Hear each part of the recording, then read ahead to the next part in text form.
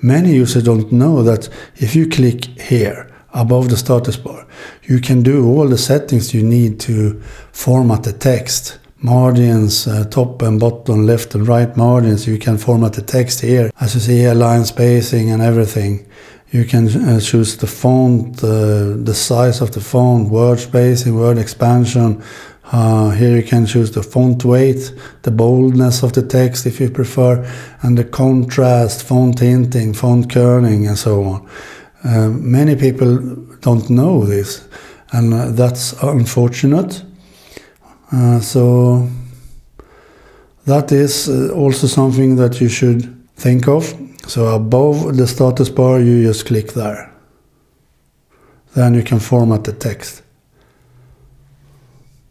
Another thing that some people don't know is when you do an option, let's say that I want to have the view mode as a page and not continuous. Continuous, it could be fun on an Android device by scrolling. And then you can scroll the text vertically. But if you want to have that as a default, you can just long press on it and set it to default. So every option you do down here, you can set it as default. So every book you are opening have the same kind of settings. So that's important if you want to have it as default.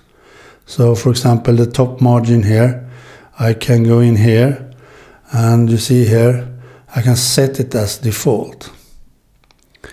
I can also go into this setting here and set everything here as default. I can set everything here as default by just long pressing and choose default.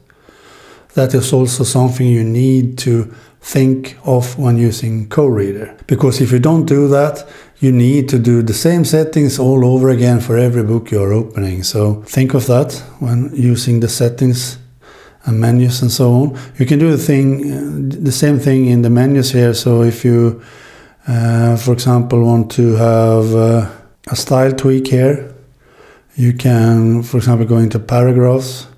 Here you can set something to default. You can have the paragraph first line intention here. We can set no indentation on first paragraph line as default. Just long press on it and choose default. So everything you are doing you can set as default if you prefer. That's also a tip I have for KOReader if you use KOReader a lot. So that was it for this video. Please like it and please subscribe to my YouTube channel. I need more subscribers, so help me with this channel if you like what I'm doing. So please help me by sharing my videos, for example, so other people can find my channel to subscribe to it. I would really appreciate if you like my content. Please help me by sharing my channel and my videos. That would be really nice of you. Okay, bye.